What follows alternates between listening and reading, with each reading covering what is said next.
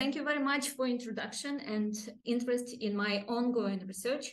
So today I would like to present you a sort of ongoing project that I currently conduct. As you see from the title, it's about Ukraine and the kind of effects of Russia's war against Ukraine on its business community, on Ukrainian corporate world. And I'm particularly interested, or what I actually have detected is changes in the business behavior towards more a kind of social and human components. And so today I will talk about the sort of patterns in these adaptation strategies, but also implications and causes of these kind of adaptation strategies, which I conceptually call business autonomy. So let me start with certain motivation for this research. And first of all, probably you all have to deal with challenges that Russia's war against Ukraine brought to our research agendas. So research on Ukraine, but also on Russia and post-Soviet countries has been troubled, if not made impossible. And also some traditional paradigms became to be less useful, if not obsolete. But at the same time, this kind of new situations, this war brought new ideas and new research questions to our agendas. And so in my case, I wondered kind of in the face of this war, of this crisis, what was the reaction of Ukrainian business? Have they adapted to the current situation and actually have to understand what kind of patterns can we observe there? And if kind of there are certain patterns in these adaptation strategies, then what are the causes and what lessons we potentially can learn for discussions on Ukraine rebuilding and reconstruction. And this is practically the questions that I want to discuss with you today in my talk. So for the agenda, I actually proceeded in inductive way. So, and this is how I will also organize my talk today. So first of all, I started with the reality on the ground, what is happening in Ukraine's corporate world, how do they voice their interested attitudes, and how do they react to the war. And I'm particularly tried to compare the strategies along two groups of Ukrainian corporates, those one who are usually regarded as a sort of oligarchic big business, business that have strong legacies in post-Soviet or transition period in Ukraine, and then those one that could be regarded as a sort of innovative economy. Mainly this is tech business. And then as a kind of second step, I will proceed with more academic part with research questions and theoretical approaches to understand this reality. And there I will talk about what kind of concepts or their operationalization one can apply to the current reality and what kind of causal explanations could be suggested. So first of all, let me start with a short background. It's well known that Ukraine economy has a strong share of so-called legacy or oligarchic economy. Here I just gave you the index of crony capitalism that is performed by The Economist. And you see Ukraine ranked at the position 5. In comparison, it means that the great shares of corporates in Ukraine makes their businesses in the sectors where you do not need to have comparative market advantage, but you rather need to have good connections to political elites. Yeah, so it's not because you have a kind of better product or a cheaper or more technological product that would bring you profit, but rather whether you have a better proximity to the state. And on the other side of the slide, you see that actually even this economy was pretty dynamic in the recent years. So once this business was located in such sectors as energy, metal, finance, and retail, we have in the trends that new businesses that were coming from, for example, agriculture, food, real estate, or IT and investment joined the group of this kind of legacy economy. Although with IT, it's of course the question that probably it's not the legacy, but rather here on this slide, it shows that we have a kind of new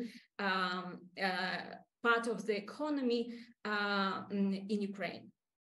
So overall, there are a lot of discussions about oligarchs in Ukraine.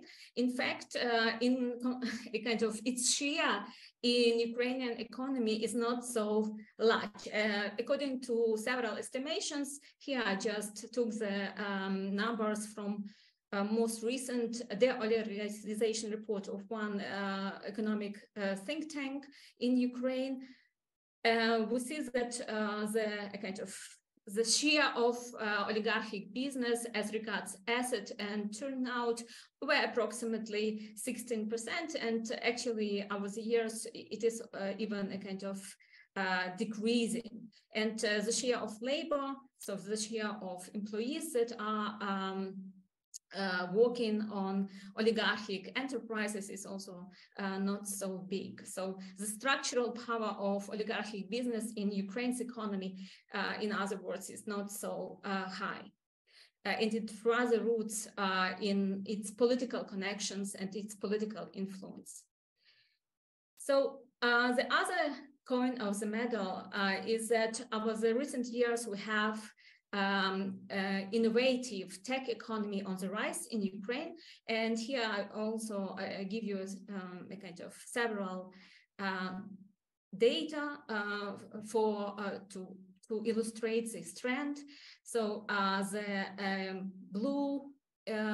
dark blue numbers are here for share of this tech business in GDP, in exports in GDP. Then the light blue is for share in the total services of exports, and then we have also the number of employed in the gray scale.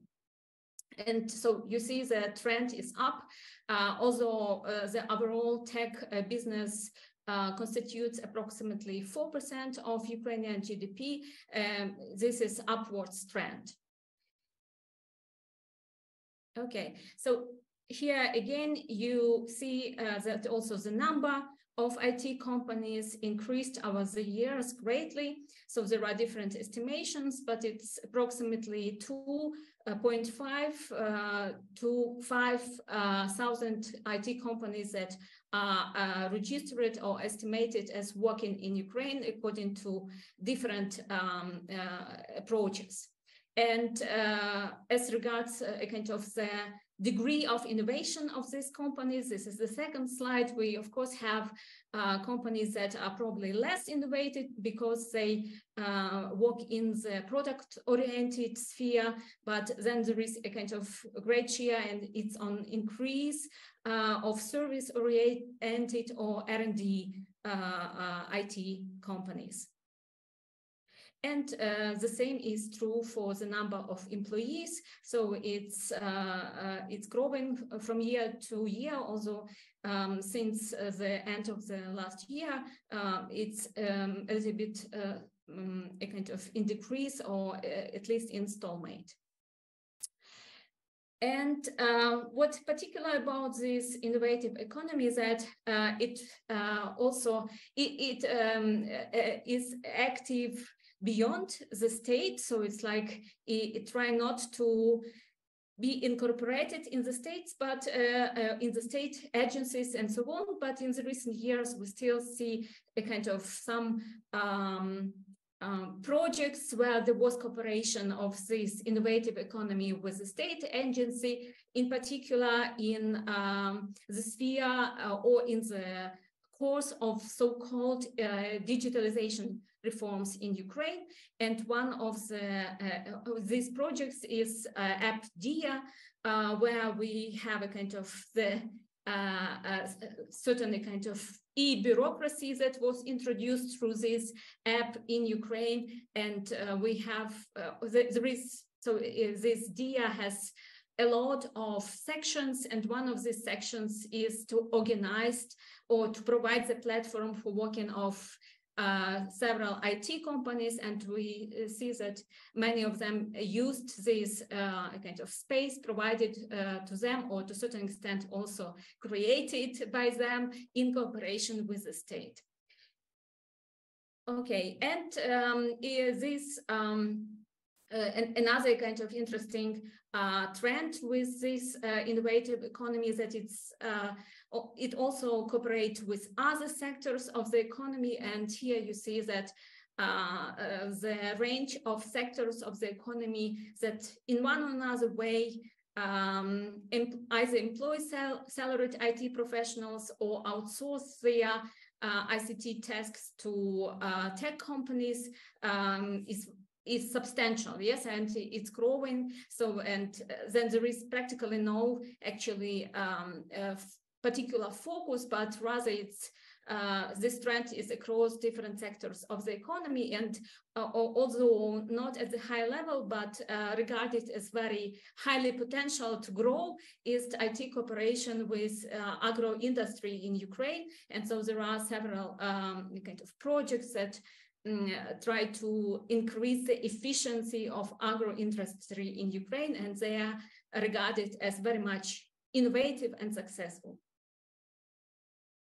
So now to the current situation of war.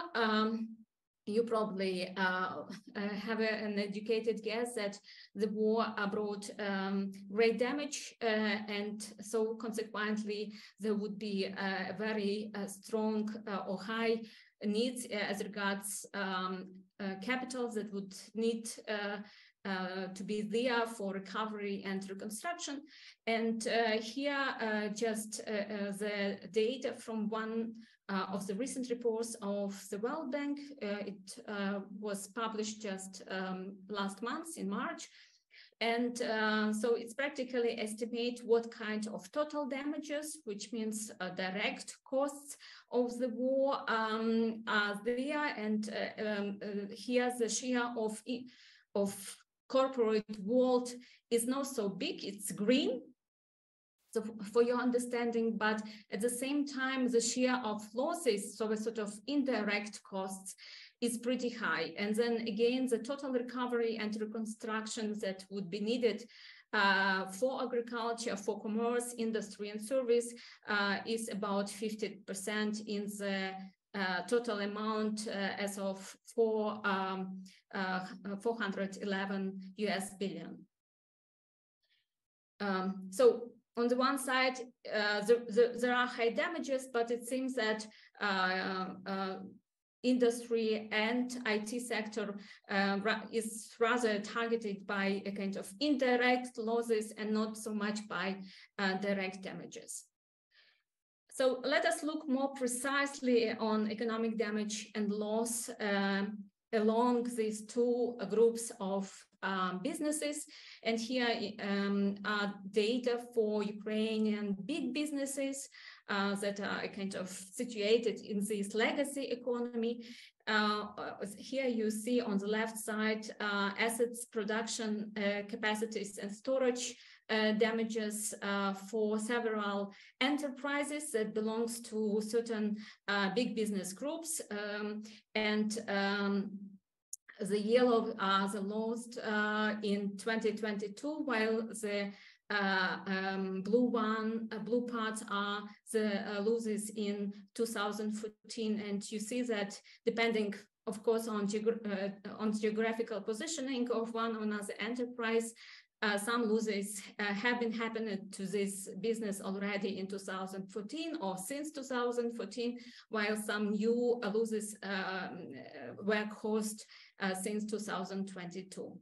And of course, there are fluctuations, but rather kind of drop in the wealth as regards dynamics of assets belonging to big business. And on the right side of the slide, you see how this fluctuation looked like for each of a kind of oligarchic or rich businessman in Ukraine.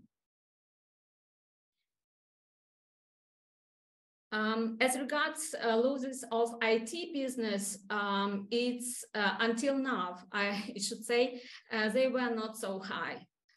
So there were a certain decrease in the export volumes and changes in the export comparing to corresponding period in 2021. But overall, in comparison with all other industries, computer sciences, kind of IT businesses had even approximately 10% here, 9.9 on the left, on the right side, a kind of positive trend, yes. We will see how it will look like for year 2023. There are some predictions that it would not be so good anymore, but at least in this first year, the losses were minor. So how have these businesses responded or adapted to Russia's war, to their losses, to the changes in the context of their operational activities?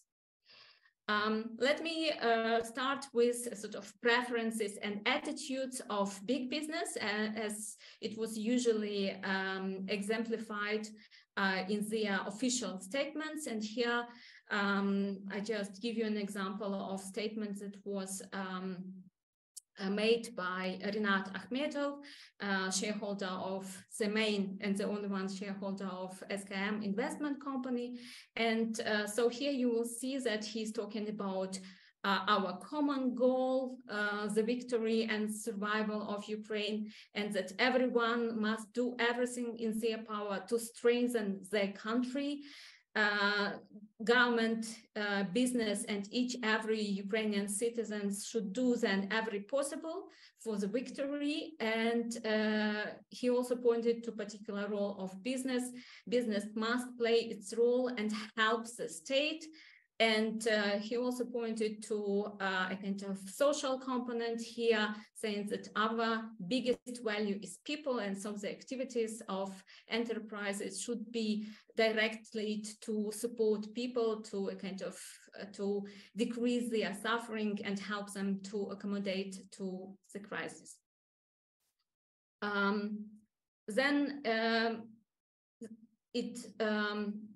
So the reactions of big business were not limited just to a kind of simple words. These were not only declarations without implementations. So there were a kind of practical implementations of what was declared almost by all businesses, big businesses in Ukraine. And first of all, we saw activities that were directed to support the state, either via paying taxes fully, despite the losses in a kind of storages and production capacities, or despite the fact that some enterprises had just to stop their activities.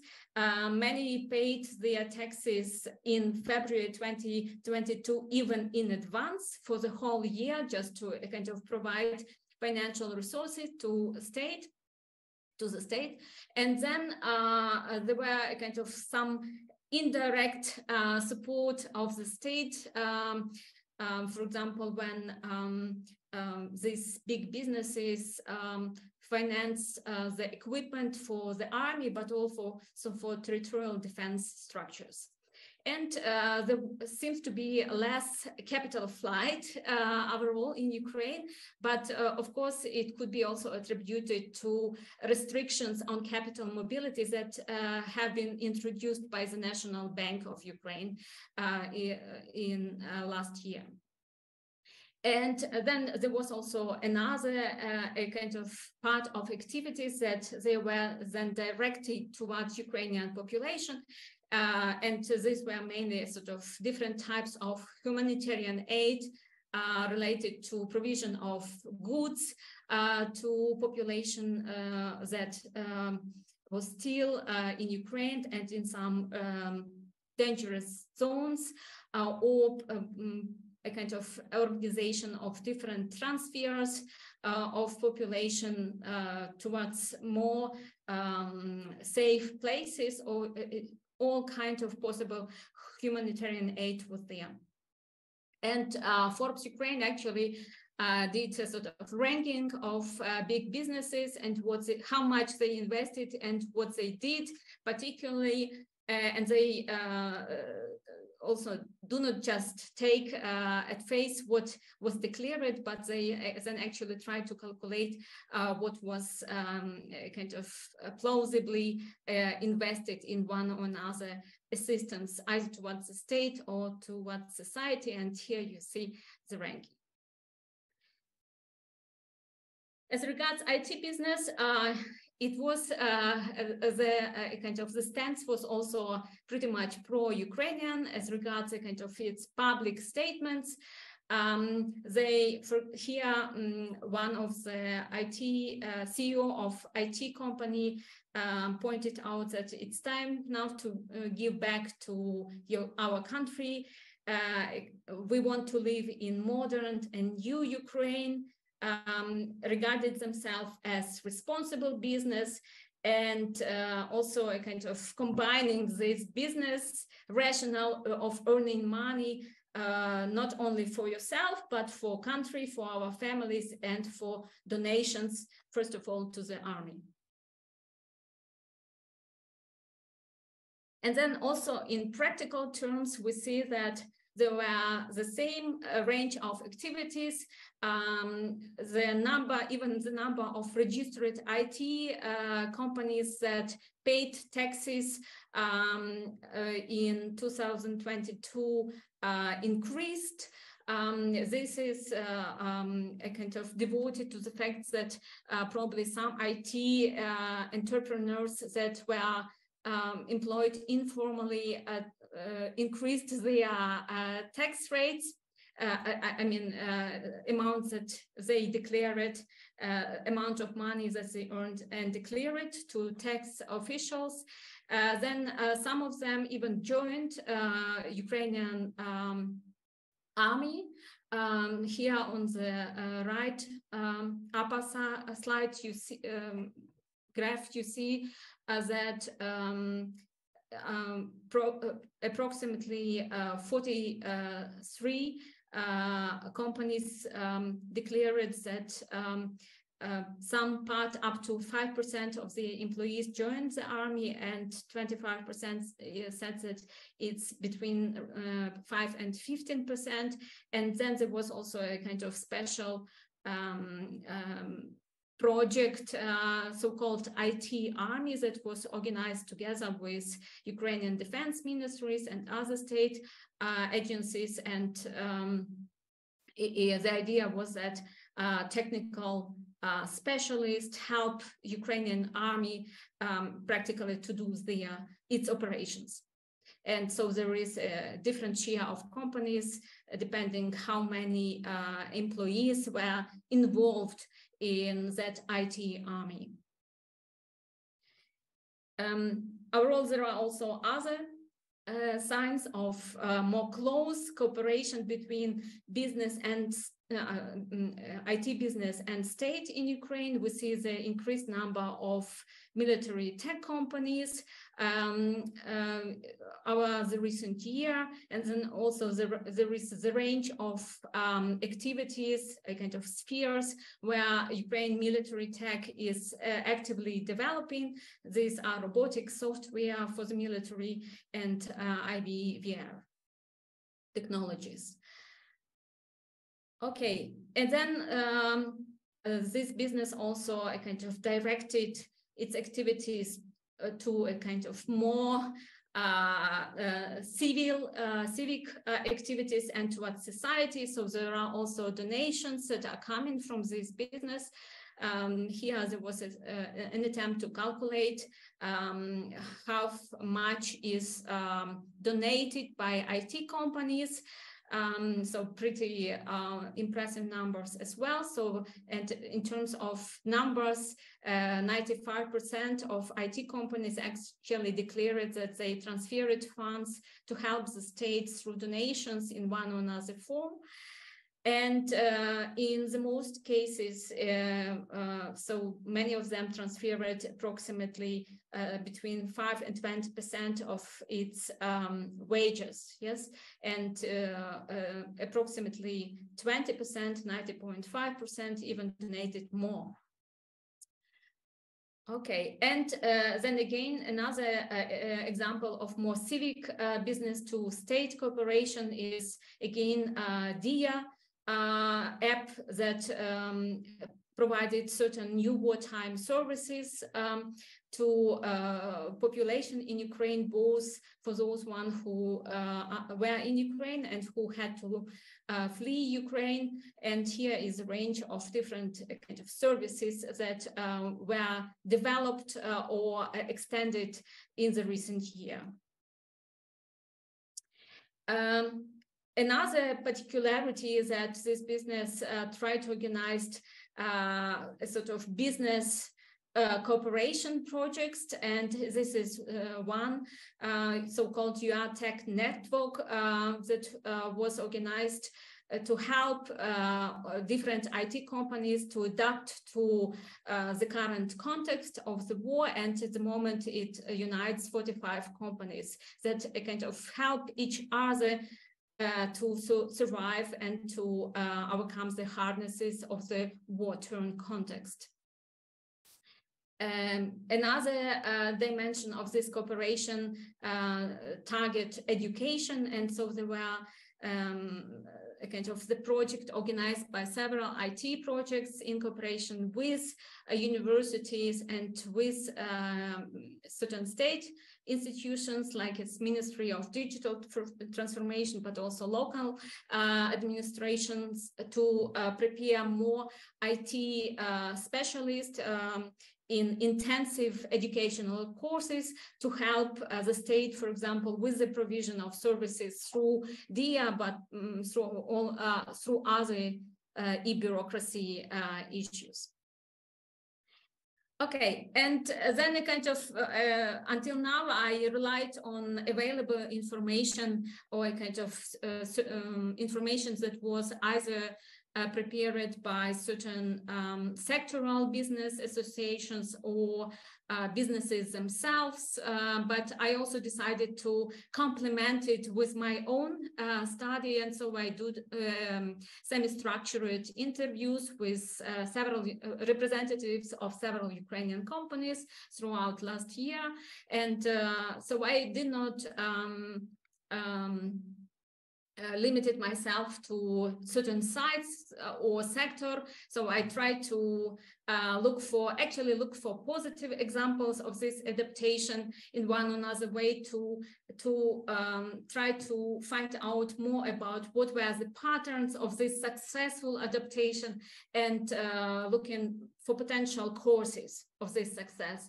And so I tried to elaborate more on interaction of these companies with different actors or stakeholders.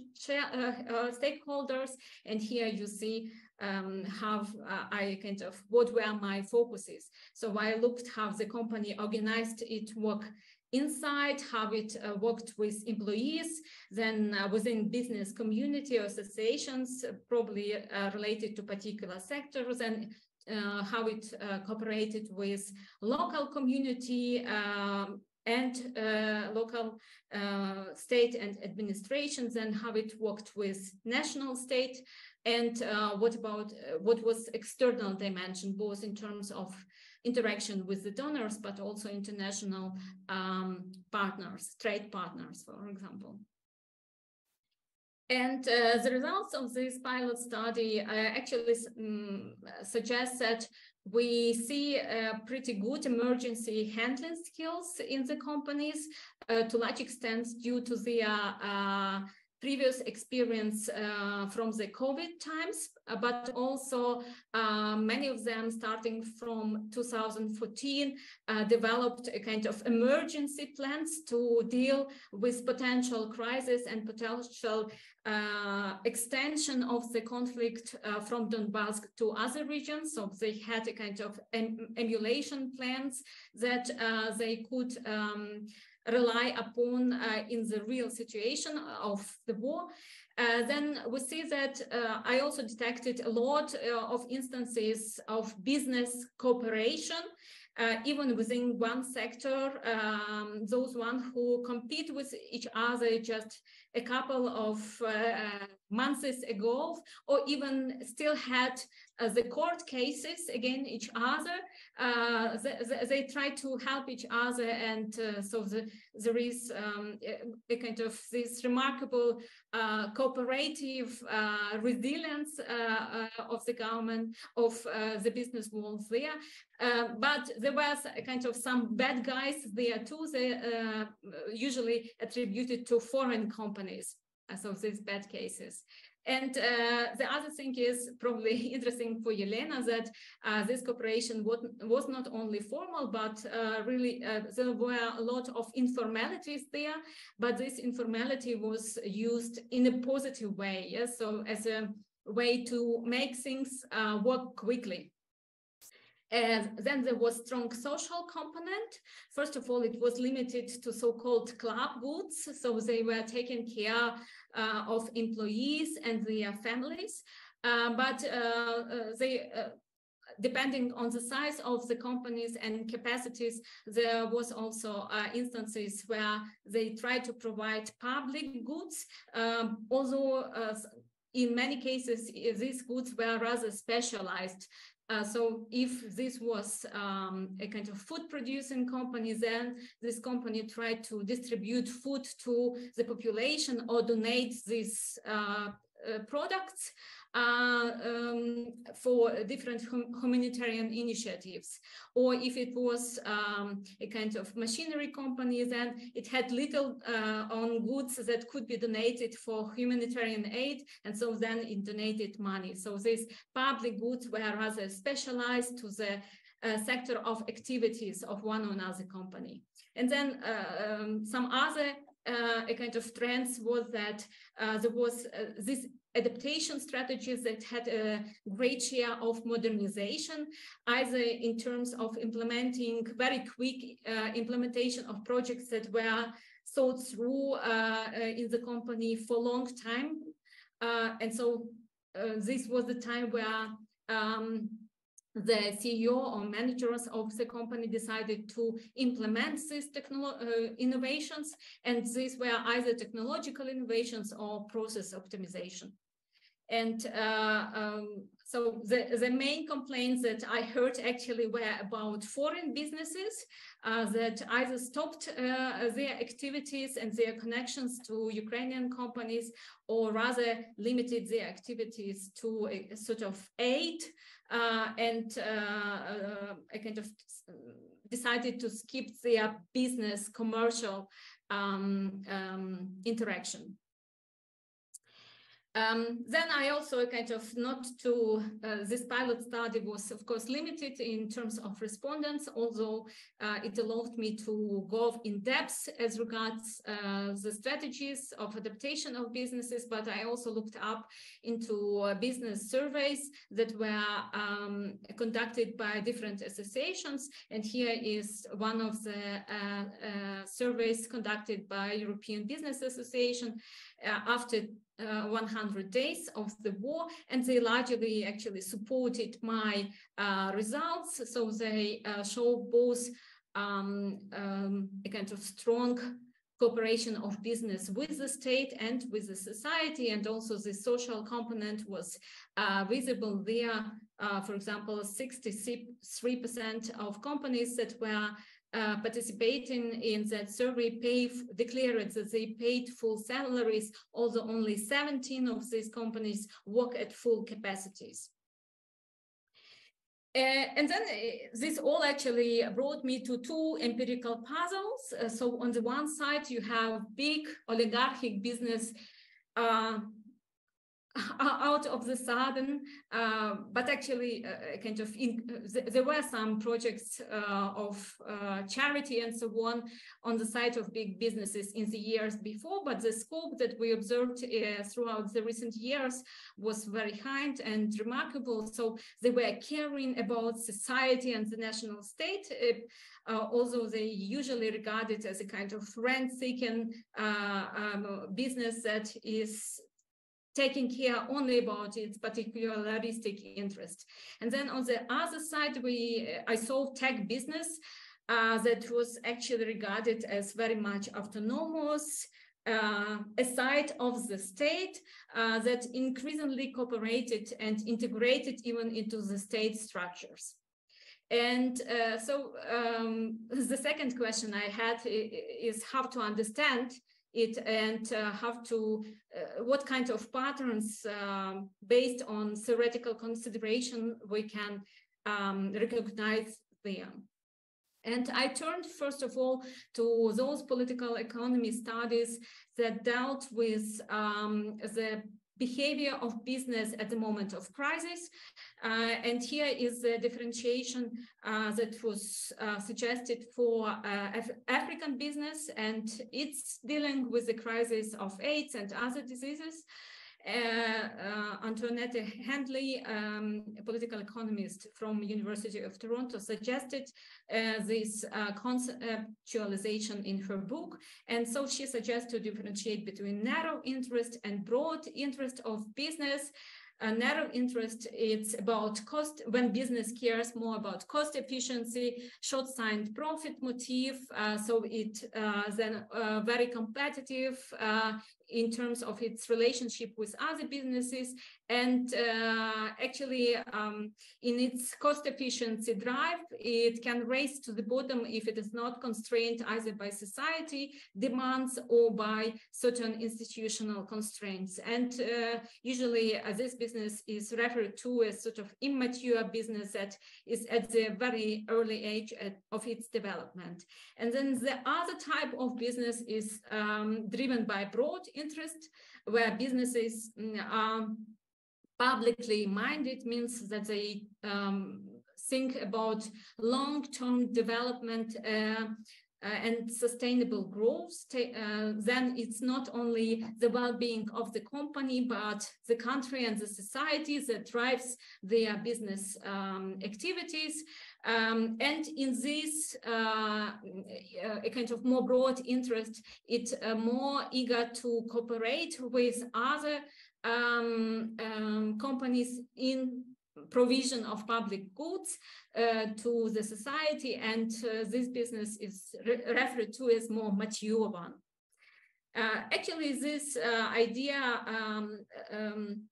refer to the previous work in political economy that also tried to differentiate between roving and stationary bandits, for example, as exemplified here by the framework that was suggested by Melnykovska also many years ago. So these are the sort of same ideas that we see. Roving bandits more with this narrow business interest, and stationary bandit with this broad one. And so then conceptually, this interest could be described as with the term business autonomy, where business autonomy means the situation where business have this kind of broad interest, where it is more independent from the state pressure, but at the same time it's also independent from its own particularistic interests, and so can care about the whole society. And this business autonomy then, that is about business preferences, business interest, is implemented in reality in certain constructive responses to crisis, either related to the company operational activities, to the workplace, or to a kind of interaction of business with society or the state in its a kind of joint collaborative attempts to mitigate effects and causes of the crisis. And based on this a kind of conceptual idea of this autonomy, business autonomy and constructive responses, one can create operationalization of business autonomy. So what kind of practical activities of business could be referred to as business autonomy? And if we want to say that business autonomy is not either or not, but rather it's about the degree of business autonomy, then one can create the ranking of these constructive positive responses. And here I tried to limit myself to 6 but of course the list is not comprehensive and could be further developed. But it starts, for example, just with a simple announcement of company position as regards the crisis, in our case the Russian war, and it goes to the level of provision of material support at the national level to wider community or national state. And then I tried actually to apply this operationalization to the cases of Ukrainian businesses, differentiating between big business and IT business. And you see actually that we have a very constructive responses. So it's not in quantitative, but rather sort of in qualitative terms, but we see constructive responses in both groups of businesses. The differences are very slight. So IT business had some public statements regarding the war, but they were not a kind of very formal and official. Rather, these statements were made in interviews or on Facebook, or in kind of informal platforms, and this is probably can be devoted just to the style of this business, but also to the fact that many of them do not have established PR department and so on. And then in terms of lobbying of national or local or foreign governments to respond to the war, we see more sort of activities on the side of big businesses. I do not exclude that there is something on the side of IT, but at least it's not declared. Probably it remains in the realm of informality. But and of course, big business had better kind of capacities in terms of their political ties, both to national, local, and international elites. And so apparently it was able in the better equipped in a better position to use these ties. And then another difference that I was able to detect in my research, that big business was a kind of more cautious in business-to-business cooperation. So the instances of business-to-business cooperation were almost non-existent, and or a kind of just by occasion, but not by a kind of big declared joint action. And there was a lot of a sort of cooperation initiative of business to business on the side of IT. So, and then this brings me now from question of what and how to question why this all happens. So why do some businesses respond in this substantive way? Although, so I mean, I do not rule out that some businesses continue to seek their narrow commercial interests. But in this stage of the research, I was rather kind of focused on more positive responses on this business that demonstrated these high constructive responses in the context of war. And actually, there are several explanations suggested by research that at first glance could be relevant for the case of Ukrainian businesses as well.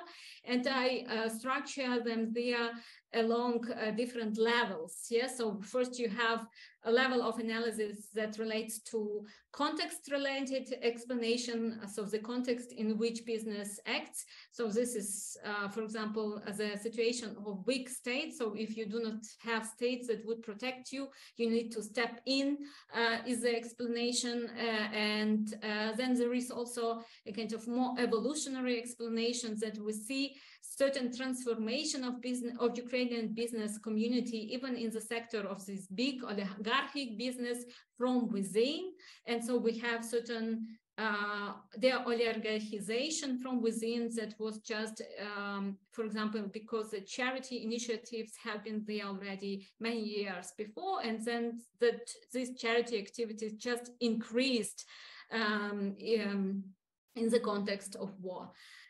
Then we have explanations that are more sectoral one. So first of all, that we have different levels of cronyism and rent-seeking, and that at the time of war, many of these crony relationships were irrelevant, and because of probably concentration of power in the hands of military administration, or concentration of power in the realm of presidential administration, and not every business had good connections to them. Or so here this explanation should be probably deepened further, and more nuances should be kind of elaborated on what changed in rent-seeking and cronyism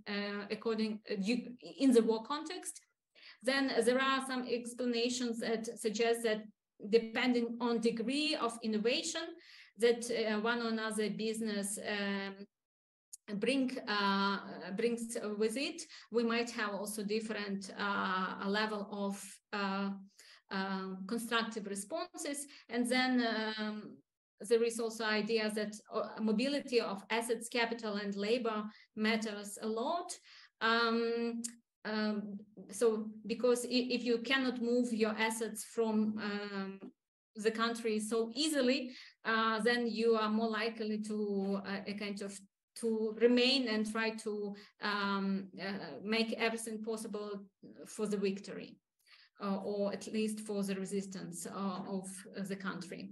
I personally think that there is a lot of gaps in the sectoral level explanations, and in particular we see that actually the constructive responses of businesses cannot be devoted to sectors only, but nevertheless these are explanations that probably need a more more detailed elaboration.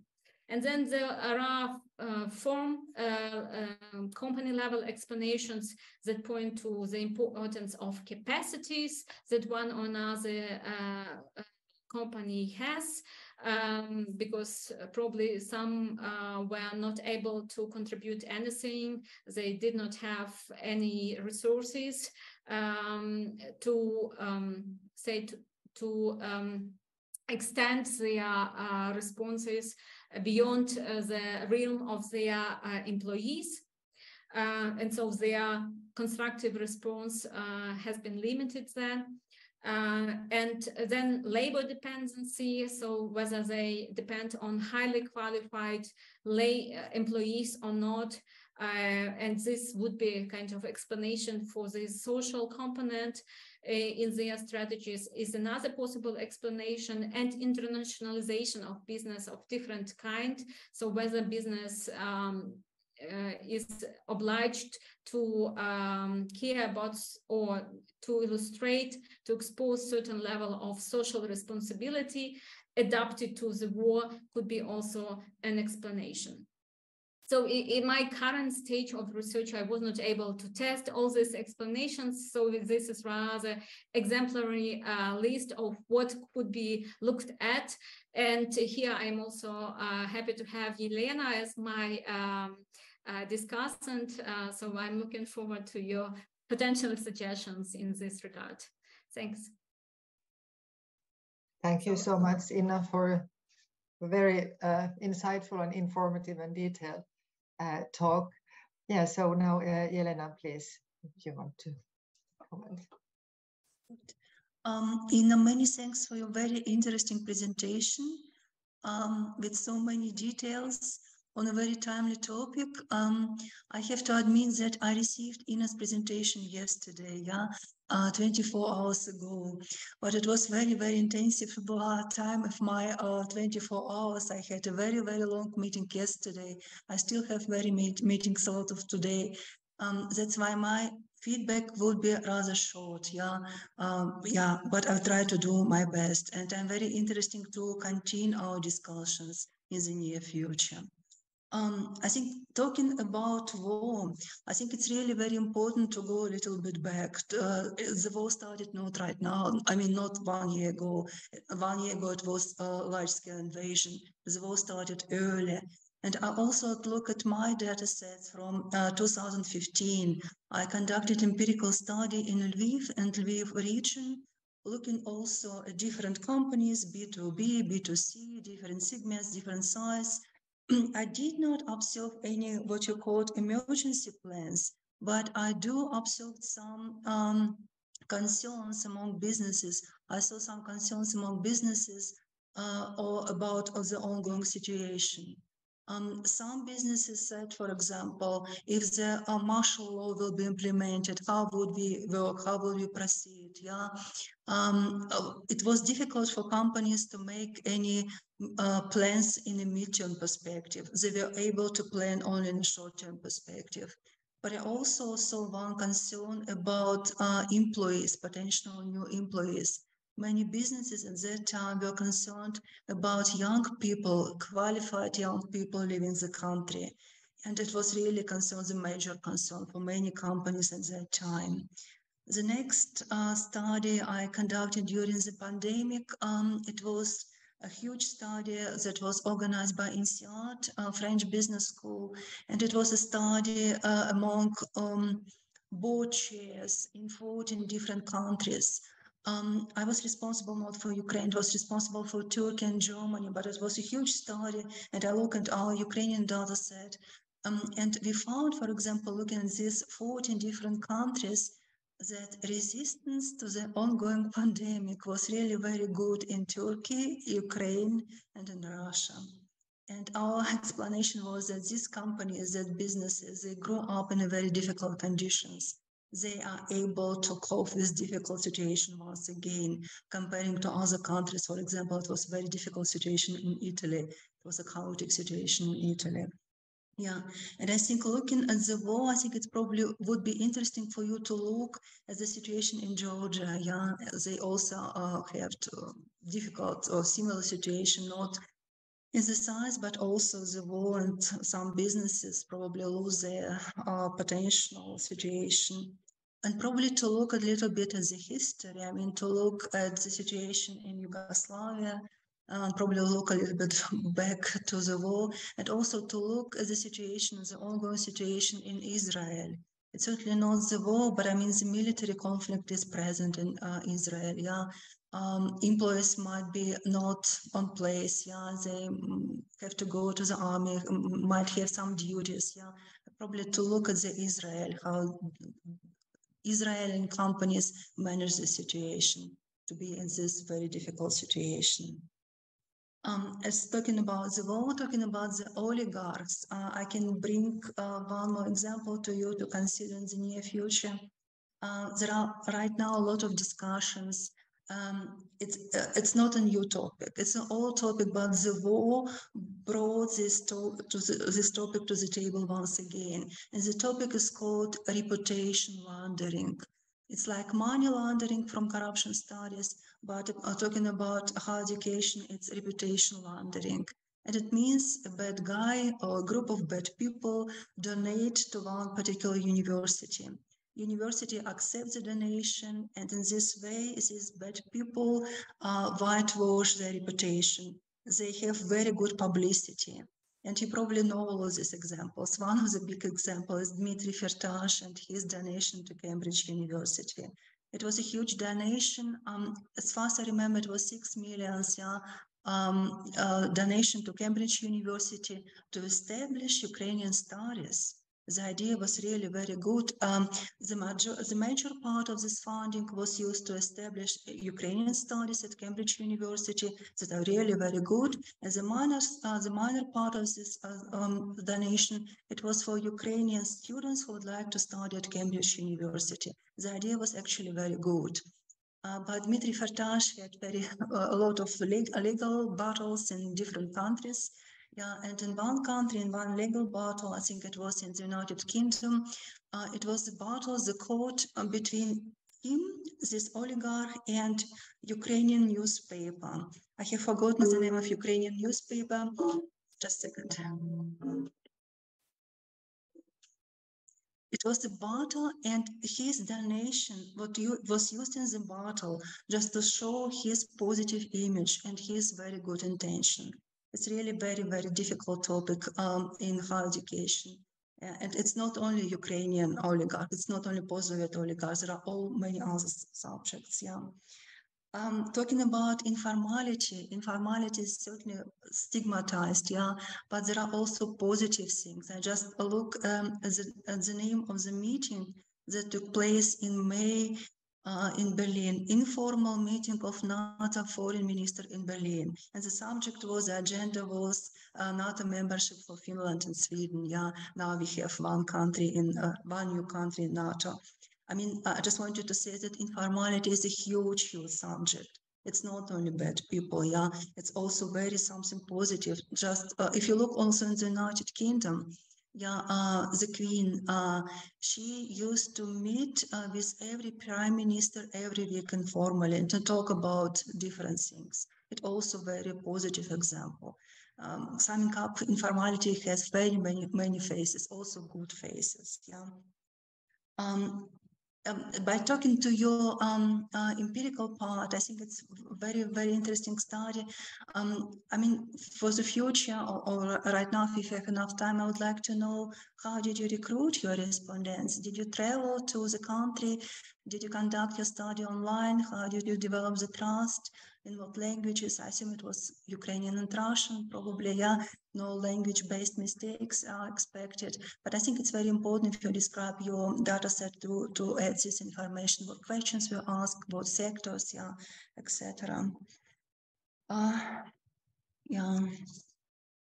Yeah, probably you have your ideas, your theoretical framework, it's political science. I see some political scientists here on the screen, probably they can put something, have something idea, but depending on what, depending of your target, I mean, depending on your aims, would you like to publish your results? Would you like to publish in your book? Would you like to publish a new chapter in your ongoing book? Would you like to publish a new academic paper, depending on the field? For example, talking, where would you like to publish? I mean, for example, from business perspective, it's not political economy, but from business perspective, you have your empirical data set and look at this empirical data set through the lens of cross-cultural management. In business studies, there is a huge topic called cross-cultural management. There are different dimensions. For example, Hofstede is one of the dimensions. Erin Meyer, cultural maps is another dimensions. In all dimensions, all of this theoretical framework, there is one point called uncertainty. Yeah? How people cope with uncertainty. And you have very wonderful example, recent example from the ongoing war. Yeah, but depending on your targets. Yeah. I would like to finish and thanks you once again for sharing this very interesting study with all of us on this very timely topic. Thank you very much, Elena. And of course, I appreciate a lot that you were able to do it on this short note. Of course, these are all great ideas. I think I will follow up as regards these business studies. Indeed, so I think I will start with the paper, but overall, this has the potential to develop into probably another second book for now. I think I will start with a sort of empirical paper that would then try to embed this empirical reality into or attach it to different strengths of discipline, and first of all to disciplines that I'm familiar with, comparative political economy, where the focus on interaction between so a kind of business as an actor in society and in the state, and interaction with the state and society. But of course, then I'm open to incorporate the studies from other subdisciplines, and business studies is probably the first kind of realm of academia research that should be looked at. So thank you very much. It's very useful. Then in terms of big business, you know, this was a kind of very long-standing topic on my research agenda, and I'm actually very big proponent of a kind of letting big business to transform instead of fighting this business, because what we know from a kind of previous attempts of the oligarchization, that the free place of oligarch that is probably somehow prosecuted is very fast kind of taken by a new oligarch, by a new business. So actually this is a kind of wild de-oligarchization will just kind of replace the faces, but the system will remain and sustain. And that's why I rather kind of try to look for some kind of positive transformation of this big business community or individual actors with this business community, and see what kind of trends we see there, what forces ignite this transformation, and how these positive transformative powers could be probably used by international community or national governments to speed up or to increase this transformation. So in this particular case, in this particular study, it seems like this kind of unfortunate crisis or situation of the war speeded up this transformation of big business. But of course, the question remains whether this transformation would be sustainable in the post-war context, or whether they will return back to their rent-seeking activities and will try to use their proximity to different state actors to compensate for the losses they experienced during the war. Yes, so and then yes, informality, a kind of totally and normatively disregarded as something that is to get rid of. In my research, I also kind of very happy that it goes in line with what you were able to find out through your studies, that it has many positive sides, especially in the situation of our regulation, as we have it in Ukraine, but also in other post-Soviet countries. It helps to make things done and yes, and so certainly there are positive examples how through informality some formal laws were possible to be drafted and pretty effectively implemented, because there was a kind of informal interaction before, yes, or some mistakes in the law could have been corrected because there was quick reaction of business to one or another a kind of nonsense on the side of the state, and so the situation then could be quickly improved. Yes.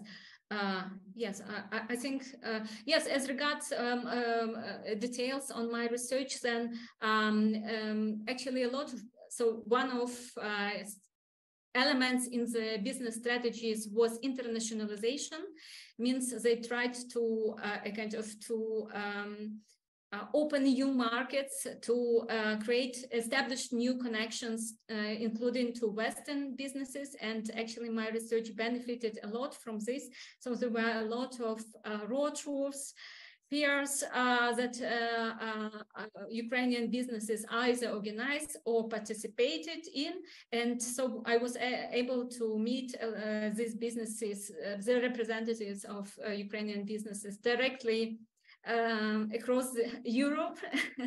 and then, of course, I relied on connections that I had to business through my previous research. So some businesses I was familiar with before, so I tried to connect them because of course the issue of how to find the people was a big one, and the fieldwork resources of the university was frozen for travel to Ukraine, so it could not be used. So I relied in that sense on this occasional possibilities to interview businesses in Europe, in Western Europe, but also on interviews via Skype. Yes, and of course I then did it Skype or whatever other platforms were comfortable for them. And I have semi-structured interviews, means that I had block of questions with preliminary kind of ideas what I will ask and what I will kind of pay attention to, but then the conversation was pretty free, and it was depending on the preferences of respondents, either in Ukrainian or in Russian. And then I did not limit myself to kind of to the sector. In this situation, I tried to kind of to diversify and have people coming from different sectors of the economy, both and also in terms of size. I talked to small companies, but also to those one who could be regarded as middle or big middle, yes, so companies. Thank you.